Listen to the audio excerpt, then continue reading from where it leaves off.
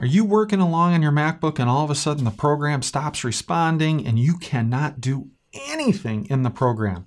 I want to take just a moment in this video and show you how to quit out of a frozen program that is no longer responding on your Mac. There are a couple ways you can do this. The first is you have your dock across the bottom.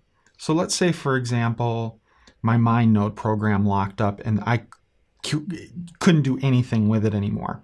The first thing you always want to try is you want to come down to where the program icon is in your dock, and you want to hold down the control button on your keyboard and then click on the icon, and you'll see this little navigation menu pops up. If the app is truly frozen, you will see at the top it will say not responding, and it'll be in bright red letters. If that's the case, instead of quit, one of the options you're going to see is force quit. Click on that. Hopefully, and many times, it will quit the app completely and you can open it back up and be up and running again. Now, it's a computer. You know, I hear people say all the time, you know, in this Windows versus Mac debate and all that stuff, it just works, no problems at all, any of that stuff. You know, a computer's a computer. That's what I tell everybody. I don't care if it's Windows, Mac, things happen. So if that doesn't do the trick, you do have a secondary option. If you go to the top left and click on the Apple logo icon, you're going to see this section called Force Quit. If you've ever worked on a Windows machine, you'll remember that Control-Alt-Delete, and you could open up that task manager and then you could quit out of a program or just do that end task. This is kind of the same idea. So you'll come in here, and if one of my programs isn't responding, you'll actually see in red next to it, it'll say not responding. So let's say, for example, Google Chrome isn't responding. All I need to do is click on Google Chrome and click Force Quit and tell it to force quit, and it will instantly quit out.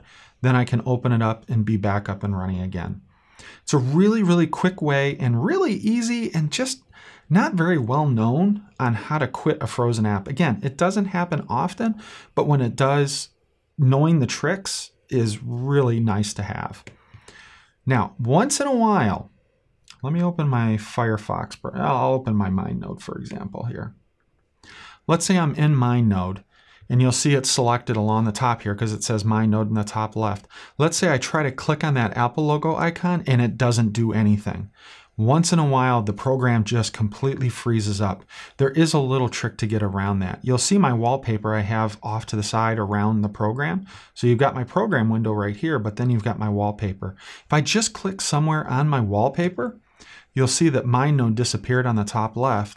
Then it will allow me to click on that Apple logo icon. I can go to Force Quit, and then I can find MindNode in the list. Again, if it's truly not responding, you'll see it in red next to it. And I can click Force Quit, and boom, it's gone. So that's kind of a hidden little trick that not many people know about. If that program's just completely frozen and you can't click even on that Apple logo icon, just click somewhere in your background and get it off of that, and then you can click on that Apple logo icon and force quit. Now, there's always what I call the nuclear option. If none of those work, just hold the power button down until the device shuts off completely, restart it. And I've been working on a MacBook now for 15, 16 years, and probably I could count on one hand how many times I've actually had to use the power off method. And oftentimes it's due to me running on beta software and things like that that can get a little sketchy at times. So I hope you found this helpful in quitting an application that is no longer responding for you.